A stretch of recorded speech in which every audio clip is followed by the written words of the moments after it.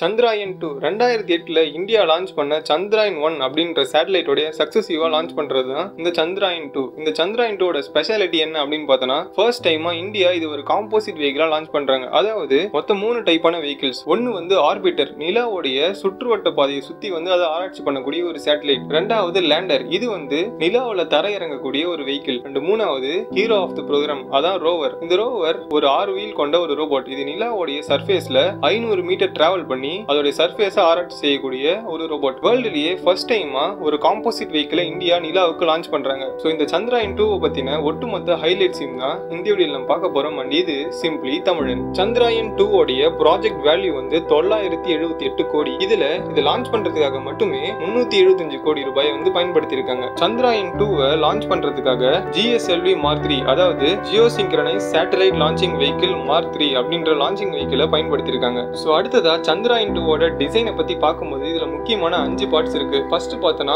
Solid state boosters S200, அடுத்தது liquid stage L110 and cryogenic stage C25. இந்த மூணுமே Chandrayaan 2 பூமியில இருந்து நிலாவோட சுற்றுவட்ட பாதை கூட்டிட்டு போறதுக்கு நமக்கு ஹெல்ப் பண்ணும். அண்ட் அதுக்கு மேல இருக்கிறது Chandrayaan 2 காம்போசிட் மாடல். இதை ப்ரொடெக்ட் பண்றதுக்காக PLF, அதாவது பிளை லோட் ஃபிளேரிங் அப்படின்ற ஒரு கேப் மாதிரியான ஒரு சிஸ்டத்தை வந்து பயன்படுத்துறாங்க. இந்த PLF ஓட வேலை என்ன அப்படின்னு பார்த்தனா Chandrayaan 2 டேக் ஆஃப் பண்ணும் பொழுது அங்க ஏற்படக்கூடிய ஹை டெம்பரேச்சர் அண்ட் பிரஷர்ல இருந்து பாதுகாக்கிறதுக்காக பயன்படுத்துறாங்க. Chandrayaan 2 பூமியில இருந்து நிலாவுக்கு போகக்கூடிய இந்த டிராவல்ல நடக்கக்கூடிய விஷயங்களை இப்ப பார்க்கலாம். ஃபர்ஸ்ட் எடுத்தோடனே சைடுல இருக்கக்கூடிய இந்த 2 பூஸ்டர்ஸ் பூமியோட புவியீர்ப்பு விசையில இருந்து Chandrayaan 2 வெளியே கூட்டிட்டு போகும். அதுக்கப்புறம் இதோட ஃபியூல் காலியானதுக்கு அப்புறமா லிக்விட் ஸ்டேஜ் ஆன் ஆகி இந்த சைடுல இருக்கக்கூடிய 2 பூஸ்டர்ஸ் ஆட்டோமேட்டிக்கா டிஸ்மேண்டில் ஆகி தனியா வெளியே வந்துடும். அதுக்கு மேல இருக்கக்கூடிய PLF ப்ரொடெக்ஷன் தேவையில்லை அப்படின்ற காரணத்தினால அதுவும் வெடிச்சு தனியா பிரிஞ்சு போயிடும். இப்ப இந்த லிக்விட் ஸ்டேஜ் Chandrayaan 2 தூக்கிக்கிட்டு போக ஆரம்பிக்கும். இதோட ஃபியூல் காலியானதுக்கு அப்புறமா கிரையோஜெனிக் ஸ்டேஜ் ஸ்டார்ட் ஆகி அது Chandrayaan 2 நிலாவோட சுற்றுவட்ட பாதைக்கு கூட்டிட்டு போக ஆரம்பிக்கும். Chandrayaan 2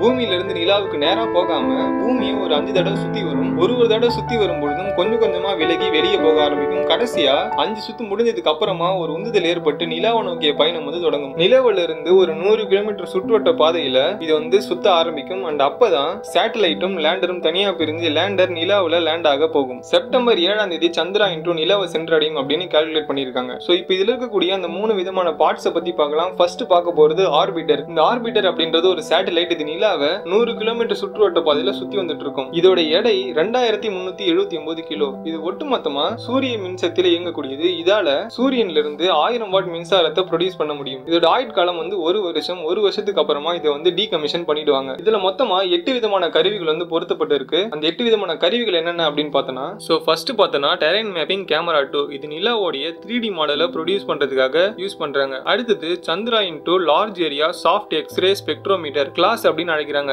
இது வந்து நிலாவுடைய தனிமங்களை ஆராய்ச்சி செய்யறதுக்காக பயன்படுத்துறாங்க. அடுத்தது சோலார் எக்ஸ்ரே மானிட்டர். இது நிலாவுல இருக்கக்கூடிய எக்ஸ்ரே ஸ்பெக்ட்ரம் பத்தி படிக்கிறதுக்காக பயன்படுத்துறாங்க. அடுத்ததா இமேஜிங் IR ஸ்பெக்ட்ரோமீட்டர். இது நிலாவுல இருக்கக்கூடிய தனிமங்களையும் அதோட சர்ஃபேஸ்ல நீருக்கான ஆதாரத்தையும் கண்டுபிடிக்கிறதுக்காக பயன்படுத்துறாங்க. அடுத்தது dual frequency synthetic aperture radar. இது நிலாவுடைய துருவ பகுதிகளில் உறைந்த நிலையில தண்ணீர் இருக்கா அப்படின்னு கண்டுபிடிக்கிறதுக்காக பயன்படுத்துறாங்க. அடுத்ததா Chandrayaan 2 அட்மாஸ்பியரிக் காம்போசிஷன் எக்ஸ்ப்ளோரர் 2. இது நிலாவுடைய எக்ஸோஸ்பியரை பத்தி படிக்கிறதுக்காக பயன்படுத்துறாங்க. அடுத்ததா ஆர்பிட்டர் ஹை ரெசல்யூஷன் கேமரா. இது நிலாவுடைய டோபோகிராஃபி மேப்பிங், அதாவது இடவியலை பத்தி படிக்கிறதுக்காக பயன்படுத்துறாங்க. அடுத்ததா dual frequency radio science experiment. இது நிலாவுடைய அயனோஸ்பியரை பத்தி படிக்கிறதுக்காக பயன்படுத்துறாங்க. இந்த 8 கருவிகளும் ஆர்பிட்டர்ல பொருத்தப்பட்டு இருக்கும். அடுத்து நம்ம பார்க்க போறது லேண்டர். இந்தியாவுடைய ஸ்பேஸ் ரிசர்ச் புரோகிராமுடைய தந்தை அப்படின்னு அழைக்கப்படக்கூடிய டாக்டர் விக்ரம் ஏ சாராபாய் அவரை கௌரவிக்கிற விதமா இந்த லேண்டருக்கு விக்ரம் அப்படின்னு பேர் வச்சிருக்காங்க. இதோட எடை வந்து 1471 கிலோகிராம். இதுவும் முழுக்க சூரிய மின்சக்தியால் இயங்கக்கூடியது. இதனால சூரியன்ல இருந்து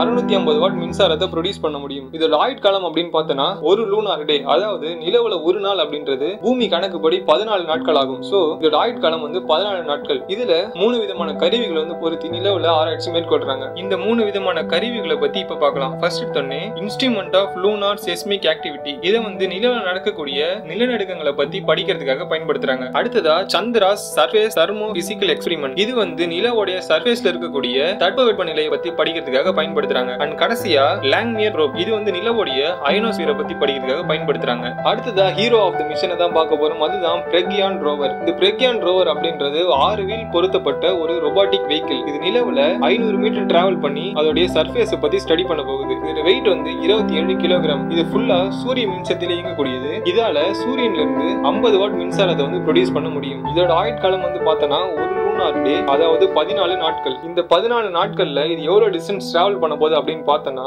500 மீட்டர். இதோட மேக்ஸிமம் ஸ்பீட் எவ்வளவு அப்படின்னு பார்த்தோன்னா ஒரு செகண்டுக்கு 1 சென்டிமீட்டர் இதால டிராவல் பண்ண முடியும். இதுல 2 விதமான கருவிகளை பொருத்தி ஆராய்ச்சி பண்றாங்க. அந்த 2 விதமான கருவிகள் என்னென்ன அப்படின்னு பார்த்தோன்னா ஆல்பா பார்ட்டிகல் எக்ஸ்ரே ஸ்பெக்ட்ரோமீட்டர். இது எதுக்கு பயன்படுத்துறாங்க அப்படின்னு பார்த்தோன்னா இது போகக்கூடிய சர்ஃபேஸ்ல இருக்கக்கூடிய தனிம வளங்களை பத்தி படிக்கிறதுக்காக பயன்படுத்துறாங்க. அடுத்ததா laser induced break down spectrometer. இது வந்து அங்க இருக்கக்கூடிய தனிமங்கள் எவ்வளவு அளவுல கிடைக்குது அப்படின்னு கண்டுபிடிக்கிறதுக்காக அனுப்புறாங்க. இந்த சந்திராயன் 2 மூலமா நிலாவுல லேண்ட் ஆன 4வது கண்ட்ரியா இந்தியா இருக்கும். ஃபர்ஸ்ட் அமெரிக்கா, ரஷ்யா, சைனா, அதுக்கப்புறமா இந்தியா. அதே மாதிரி நிலாவோட டார்க் சைட்ல லேண்ட் பண்ண முதல் கண்ட்ரியாவும் இந்தியா வந்து இருக்கும். சோ இந்த வீடியோ உங்களுக்கு பிடிச்சிருந்துச்சுன்னா லைக் பண்ணுங்க, உங்க ஃப்ரெண்ட்ஸுக்கு இந்த வீடியோவை ஷேர் பண்ணுங்க. இந்த மாதிரி நிறைய வீடியோஸ் பார்க்கணும்னா சிம்பிளி தமிழ்னு சப்ஸ்கிரைப் பண்ணி அதுக்கு பக்கத்துல அந்த பெல் ஐகானையும் கிளிக் பண்ணிக்கோங்க.